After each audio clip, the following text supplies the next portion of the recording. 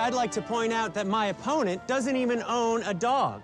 How does somebody that doesn't even own a dog expect you to believe that he has what it takes to be dog mayor? You know, my opponent likes to point out that I do not own a dog. And yet what he doesn't point out is that he bought his token dog just this past week. Do you even own a dog? Do you own a dog, yes or no?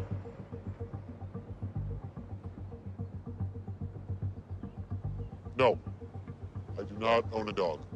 Want to know why? It's because she was gunned down by the mob. Those heartless, gutless, animal-hating Mirminskys killed my dog, which is exactly why you want me to be dog mayor, because I'll make sure your dog is safe. Is your dog safe?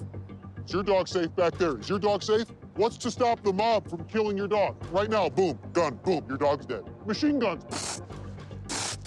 That's the sound you're gonna hear with this guy in charge. Me, your dogs are safe. That's right. Also, real quick, I do want to thank Nikki from Nikki's Grinders. That is home of the 7-foot party sub. Because with 1 foot more, the party still roars. Yeah, row. Thank you very much, folks. Thank you.